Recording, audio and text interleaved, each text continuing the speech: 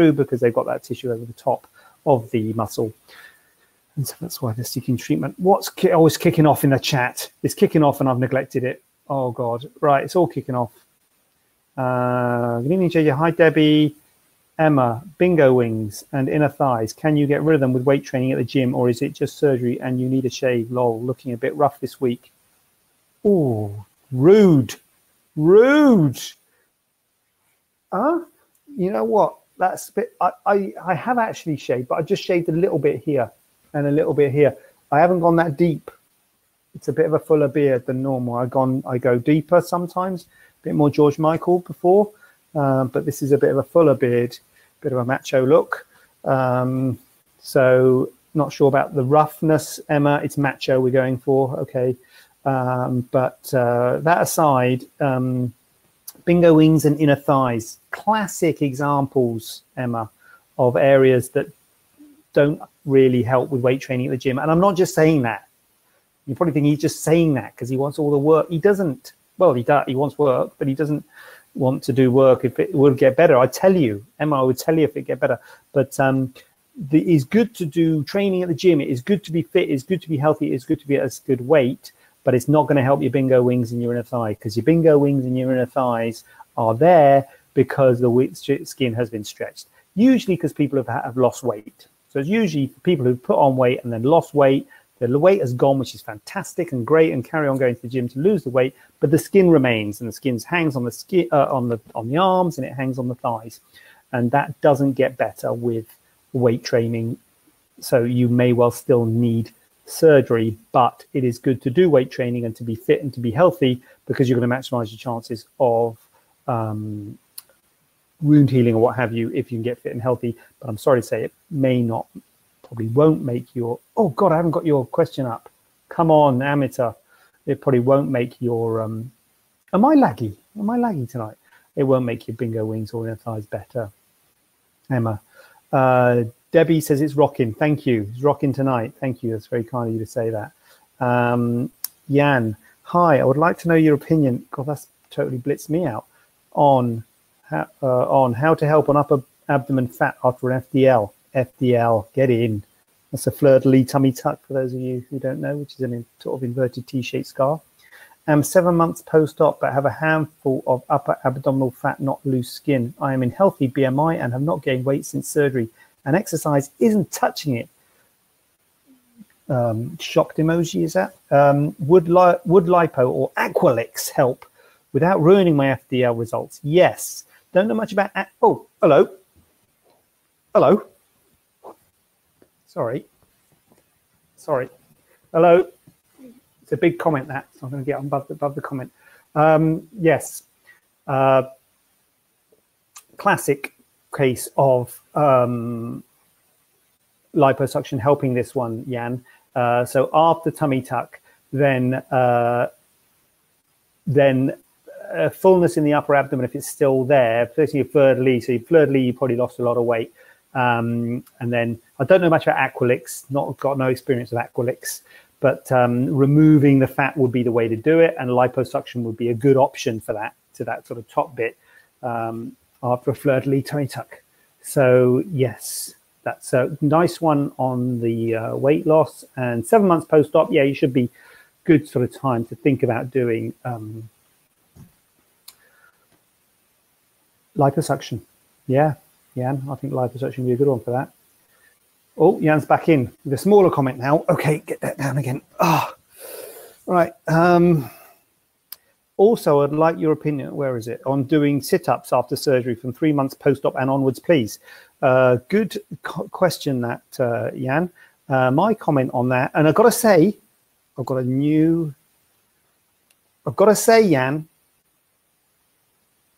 sorry, I'm going to try and get this a bit quicker. Disclaimer, where is it? Disclaimer. This is, you see, I've put a lot of this, I've done this before I came here on. This is my personal opinion only, and is no substitute for an in-person consultation, right? Disclaimer. This is just my personal opinion. I I shouldn't say. I should say an in-person consultation / with your or with a surgeon or with your surgeon. So this is just my personal opinion, Jan. But what I tell people is around 3 months. To be honest with you, around 6 weeks, I tell people that they can start getting back into stuff. But you've had a fleur-de-lis, so that's quite a big thing. So maybe 3 months is good. But basically, after a couple of months, you can start getting back into things. Now, you might make it swell. It might be a bit uncomfortable. So I say, listen to your body. If your body says that hurts, that swells, that's uncomfortable, back off. Don't do it. But certainly you can start doing exercise. Start doing exercise after about a couple of months. Sit-ups is quite sort of extreme because especially if you have muscle repair, sit-ups is quite is going to put a lot of tension on it. So a lot of this stuff, people say, when can I start doing stuff? I say, listen to your body. To be honest with you, Jan, I would start doing other exercises before sit-ups, but see how you go. 3 months, things should be pretty well healed at this stage, and you might find that you're all right doing sit-ups. But you might find that it really hurts. And if it really, listen to your body. If it really hurts, back off. If it swells, back off. You might have a binder, so it's probably good to wear the binder. But I think you might be pushing it a bit for 3 months doing sit-ups. I think, doing exercise would be okay because sit-ups is really going for it with that area. But if it doesn't hurt and if you're okay, then carry on. But if, start gently like anything. And if it's okay, then carry on. But I would start with sort of softer exercises already, but you might be doing that already, stuff like the exercise bike, stuff that doesn't put attention on your core. The stepper, not too much of the arms, things like that. Another gym paraphernalia that I'm not really familiar with. Jan says macho's good. So there you go. Thank you for that. Let's have a look at it. Scruffy, still handsome. Emma, thank you. Steady on, calm down. Inner thigh. So Jade says, inner thigh surgery, is there just the one option when it comes to scars? The long vertical scar down the inner thigh. Jade, it's quite a big comment, isn't it? Get over the top of that comment. No, Jade, I think you knew that's what we call a leading question. There is one, no, there's more options. There's two options really for inner thigh surgery, Jade. One, which is that long scar down the inner thigh. And the other is a scar hidden up in your groin crease.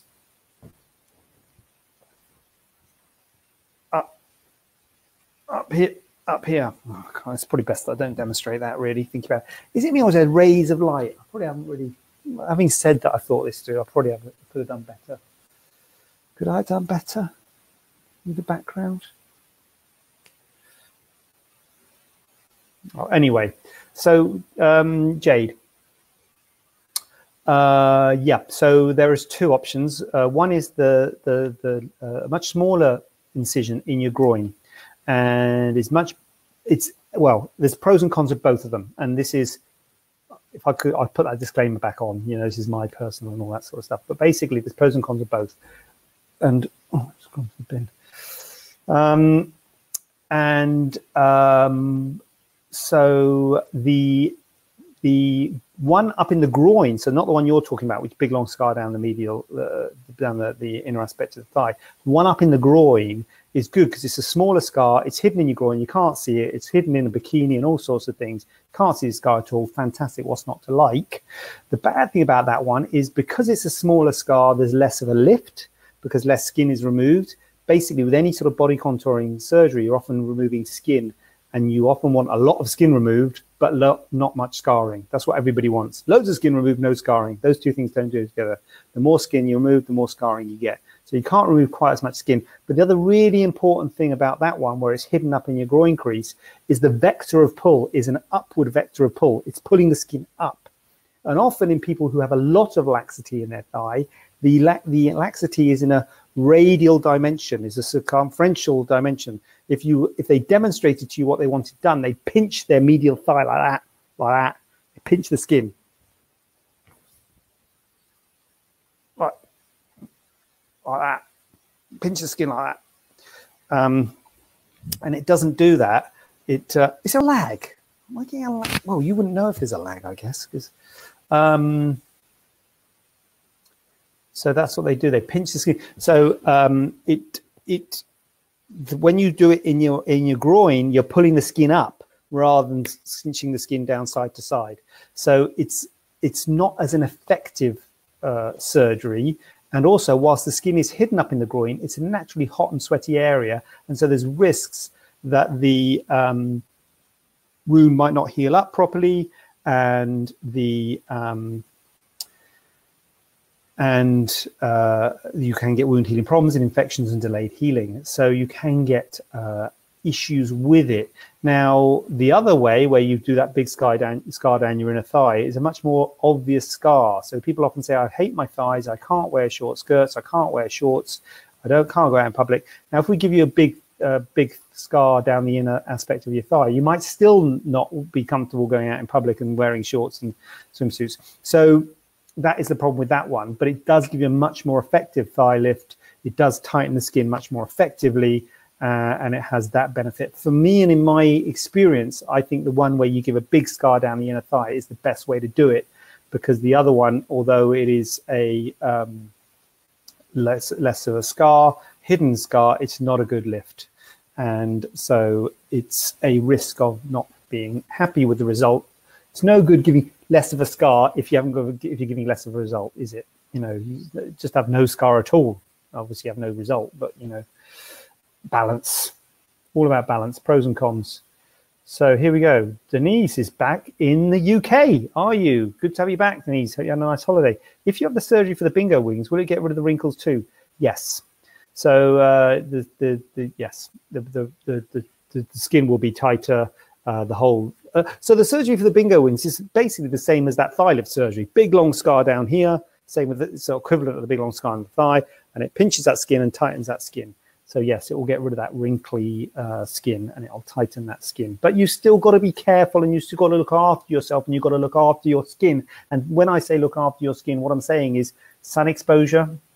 Sorry, getting suntans and stuff damages the skin. Smoking, not good for the skin. So you can get, problems with laxity in the skin later on, but it will get rid of that skin and tighten the residual skin. Laura's in the house. Good to see you, Laura. How are you this evening? Laura's wondering how soon you can fly after a tummy tuck, and what do you think about surgery abroad? Well, good questions there. These are like people that I've put there to ask these questions, which I haven't, by the way. Laura, I'm sure, can vouch for me on that. How can you fly after? Well, how soon can you fly after a tummy tuck? Well, you can fly immediately after a tummy tuck. They're not going to stop you at passport control and say, wait a minute, you've had a tummy tuck, you're not allowed on the plane. So you can, get on a plane and fly, but it's not great. It's not great to have surgery too close. To fly too close to surgery. First of all, you're going to potentially have a wound. You're going to potentially have wound healing problems. And so if you have any wound healing problems, like for instance, if someone was having surgery here and they say, I'm going on holiday next week to recuperate or something like that, I would say it's probably best not to do that, because if you get an infection, a bit of redness, a bit of a problem with the wound, and you give us a ring and we say, pop in and we'll have a look at it, and you'll say, well, I'm in Marbella, we'll be like, oh, that's not great. So I would say wait at least 2 to 3 weeks to get those wounds healed. Also, when you have a tummy tuck, one big risk of a tummy tuck is DVT, clots in your legs that can fly off into your lungs, and that is a big risk. And so that is increased when you fly. Economy class syndrome, clots in your legs. So you're multiplying up your risks of DVT, and so you've got to be careful about that. Usher's wife, Usher the singer, she had a DVT. I think she went to Brazil for surgery soon after being pregnant. So she's just been pregnant, so that's another risk for DVT. So she was multiplying up her risks for DVT. So you don't really want to multiply your risks. So I'd say specific. So 2 to 3 weeks ideally for the DVT and the wound healing thing. But even after 2 to 3 weeks, you're still going to be uncomfortable. And it depends on which way around you're thinking about it. So if you're sort of here and thinking of recuperating or going on holiday, I would say you want to at least 6 weeks, because you're still going to be uncomfortable, probably a couple of months, because you're not going to enjoy your holiday much, because it's going to be uncomfortable, because you're still going to be a bit sore. You're not going to want to carry your bags, and you're not going to I would say if you're going to go on holiday, you want to enjoy it. So I would wait at least 6 weeks, maybe a couple of months.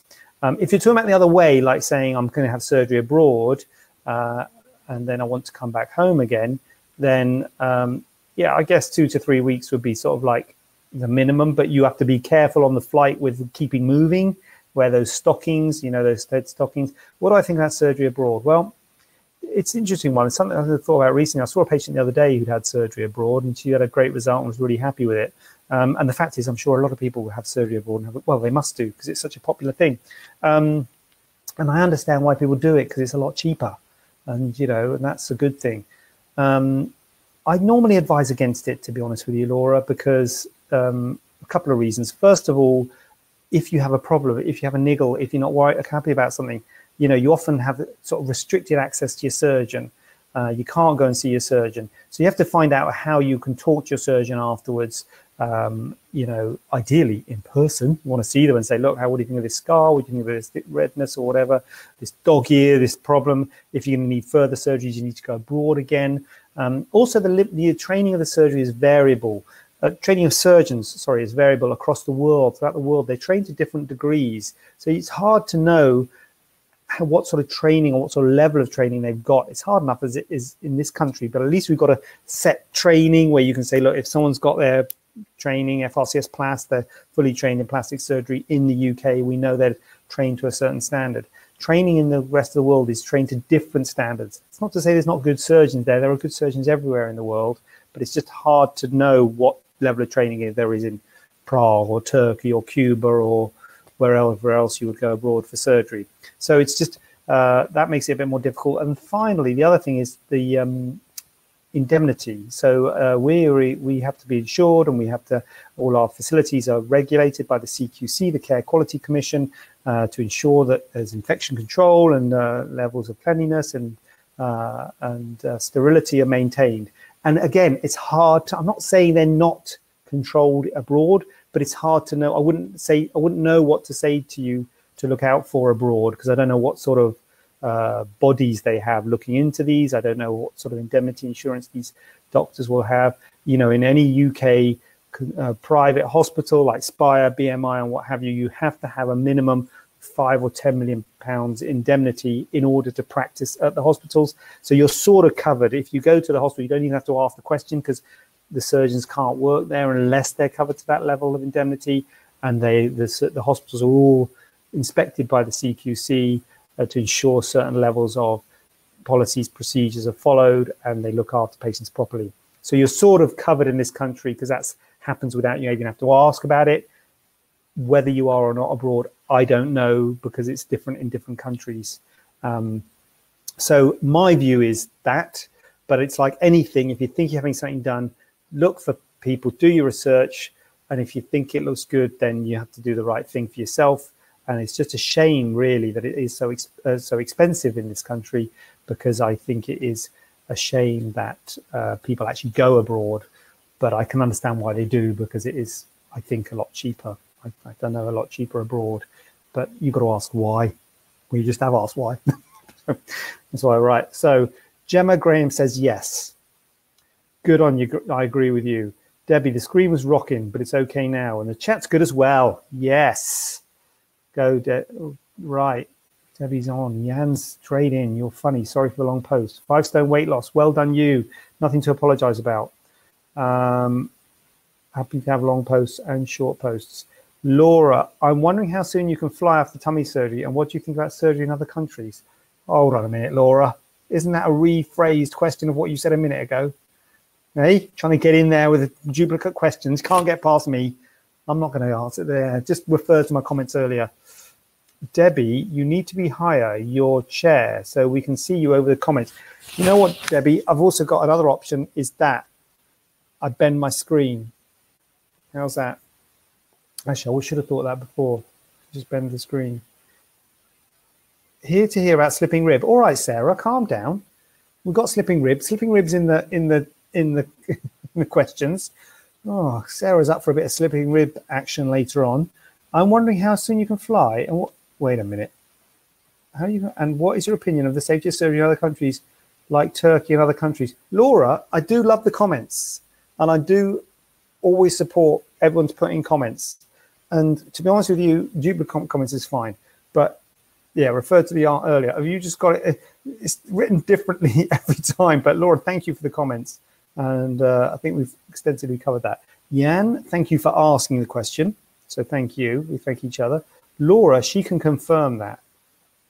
Not sure. What can you confirm? That you've asked the question 3 times. I can also confirm that you've asked the question 3 times. Laura, I can confirm that. Roxana says hello. It's all kicking off in the chat here. I know the slipping rib's coming up, you know, guys. Don't worry, there is a slipping rib. We are going to be talking about slipping rib later on. Do not worry.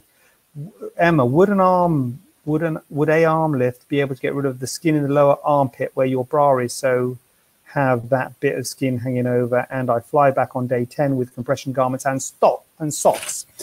Well, it sounds like it's a fait accompli, Emma. So I'm not going to say anything bad then. Well, that'll be fine, Emma. You'll be absolutely fine. Good on you.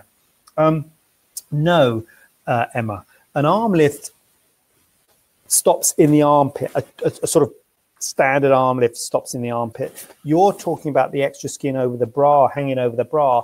That would have to be addressed. You could extend the arm lift to address that, but that would be a bigger operation to get into that bit of sort of lateral chest then, that bit that goes over your bra with the skin hanging over. So that will be a different, or not necessarily different, that would be an extension of that procedure, but that wouldn't, is my mic's up all right? Am I all right on the mic? Mic number one. So that would be an extension of the procedure, and it wouldn't be covered in a standard arm lift, Emma. So you'd have to clarify whether that was included or not, because the worst thing you want to do is wake up and find that you've still got a bulge over your bra.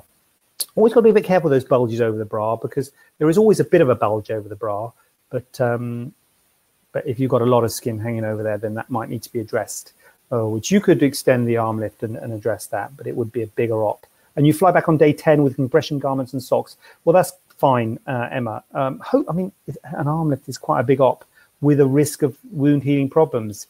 Hopefully you'll be all right at day 10, and hopefully they'll look after you and make sure they've looked at you in the hospital, and they've checked your wounds and everything before you fly back. And yeah, hopefully you'll be fine. And yeah, just keep moving, keep your arms moving, keep your legs moving, and keep everything circulating. And good luck on that one, Emma. But make it clear about the arm lift if you want that bit above your bra sorted. That's not a standard arm lift. That's an extension of an arm lift. Laura, thank you. Can a stomach with loose skin be made flat with lipo? Wow, that's a good question. Laura, thank you. Can I ask if you can give a lipo to a stomach with loose skin to make it flat? Hold on a minute, Laura, you're in triplicate. Can I ask if a stomach with loose skin can be made flat and tighter with lipo, and how I would get a quote with yourselves? Laura, I mean, it's good to get the comments up. I think it is good to keep the numbers up, but anyway, I think the questions are being repeated as it looks as though they've moved up off screen and not being answered. Oh, I see. Have no fear, Laura. I'm going through the questions. Yeah. I'm not seeing the latest question, the latest comment. I'm just going through the comments one at a time. So yeah. Tricky one, that one, Laura. You might think that it's not tricky. You might think these plastic surgeons know what they're doing and they can do a bit of lipo to the stomach. We often get people saying, oh, I just have a bit of lipo to my stomach. Lipo to the stomach is one of those ones where it's not in, again, disclaimer. Can I get my disclaimer out? All right, I'll get my disclaimer out. All right. You want the disclaimer, I understand. Yeah, disclaimer. Okay, this is my opinion. All right, and it's no substitute for an in-person consultation.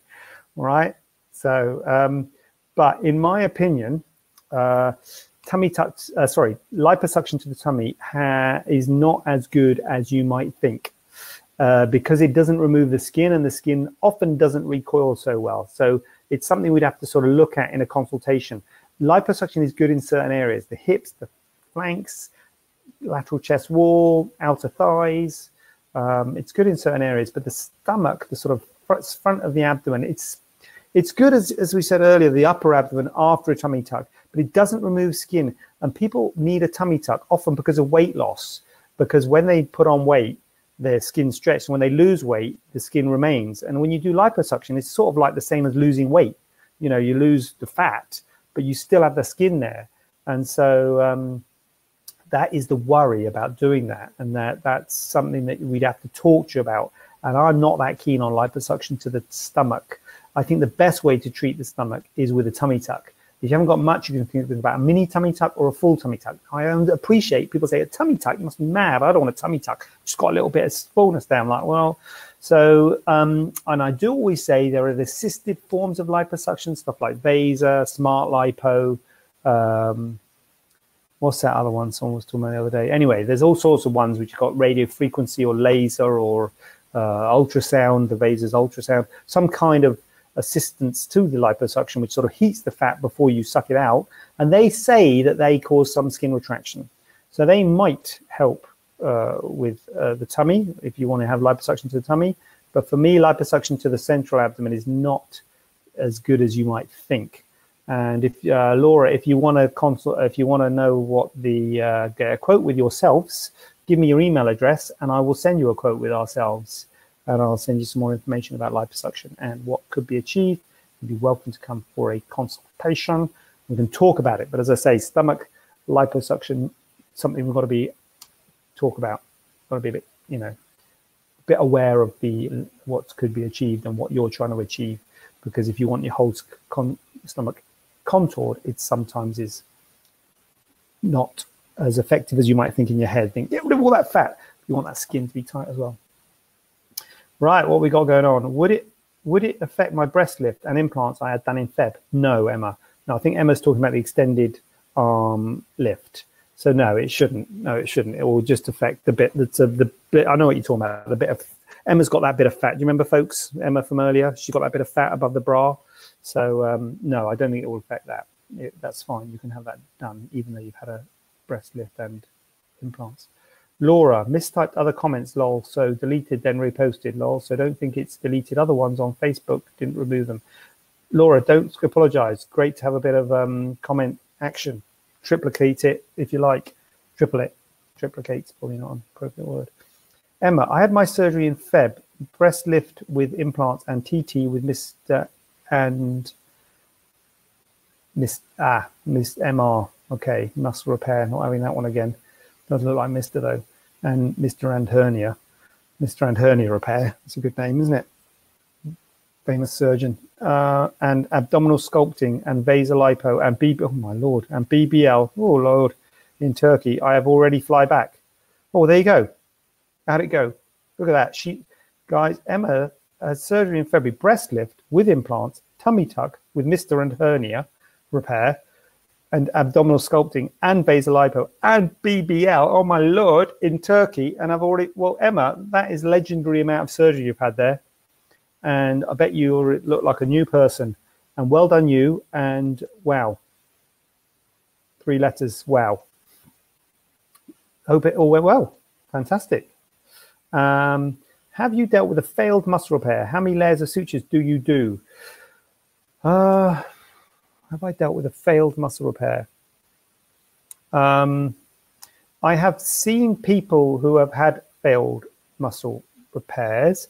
I haven't had personally, can't touch wood. Touch wood. Or is that wood over there? That's wood. Touch wood. Touch wood, any failed muscle repairs. But it can happen. So personally, I do 1 layer of sutures for the muscle repair specifically, this is. And you either use a long-term dissolving suture or a permanent suture. And you use what's called a loop suture. Oh, how much do I need? I probably don't need to get into this too much, but I use a loop. So most people you do it a similar way. So you put a loop suture. So you loop it at the top. So there's no knot at the top. And there's just 1 knot at the bottom, which is a big knot. It's a big, very robust knot, which we then use techniques to make the knot lie flat so it doesn't sort of stick up. But it's usually a pretty robust suture, but it's just 1 layer of sutures. You don't do, or I don't do multiple layers of sutures. And it's a tricky, the problem with a failed muscle repair, it's a tricky problem to correct, because I saw someone the other day who had wanted it corrected, not my patient, other patient, but it's a tricky problem because it is very hard. It's a very, well, it's not very, but it's easy to do a muscle repair when you're doing a tummy tuck because everything's open, the muscle's just there. It's really easy to fix it all up. Once you've had a tummy tuck and you've resighted the belly button, it's really hard to get above the belly button again, which is, you know, the muscle goes all the way up to the to the xiphisternum, to the sort of rib cage. So it's really hard to re-repair the muscle once you've had a tummy tuck. And So I have repaired muscles on people who haven't had a tummy tuck. And again, that's how I know it's really hard. So you have to think what you can do with the belly button. You often do something called floating the belly button, which means taking the belly button stalk off, which is okay if someone's never had a tummy tuck. But if you've had a tummy tuck and you try and float the belly button, it'll probably die. So that probably wouldn't be good. Probably the best way, certainly the easiest way to deal with a muscle repair in someone who's had a tummy tuck would be to access it directly. Get up, which is making a incision here over the muscle itself. But that then looks like you've had abdominal surgery. Well, you've had abdominal surgery, so that may not be great. And you may think, flipping it, not putting a big scar on my tummy, but it's a difficult problem to correct. We don't know if you mentioned slipping rib as my battery died. Sarah, I haven't mentioned slipping rib. I haven't got to it yet. I'm just going through the, can I ask where you went, please? When? I went to touch wood. Is that it? Thank you. We'll send an email with email. Yes. In your opinion, can I not do my disclaimer again? Okay. Why would, I will do the slipping rib. I'll do the slipping rib after this because I feel bad about the slipping rib because Sarah's waiting for the slipping rib.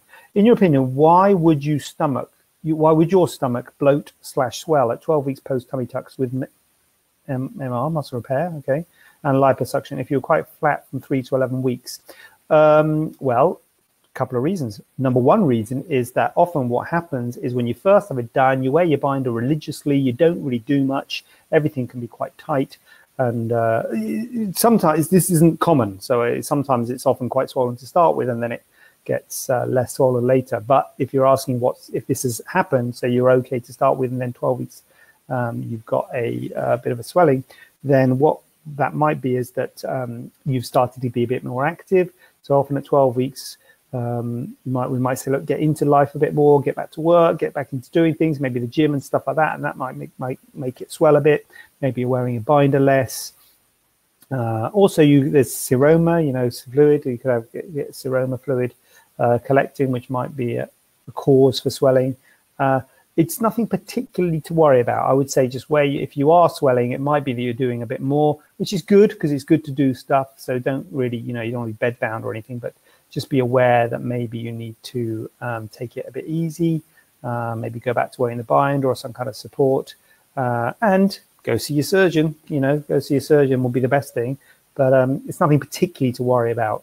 And the other thing I'd say is a tummy tuck is a big operation and it takes ages for things to settle, and 12 weeks is still relatively early days. It takes many months for everything to properly settle. So you can get niggles and you can get issues and problems months after a tummy tuck, but I won't be particularly worried about it. Sissy says hi. Oh, sorry, I'm going to go straight to the slipped rib now because I feel better, and I'm going to talk about the Madonna lift and Malibu lift. Oh my God, in a minute. So slipped rib, come on Sarah, where's the slipped rib? Here we go. Right. Will slipping rib syndrome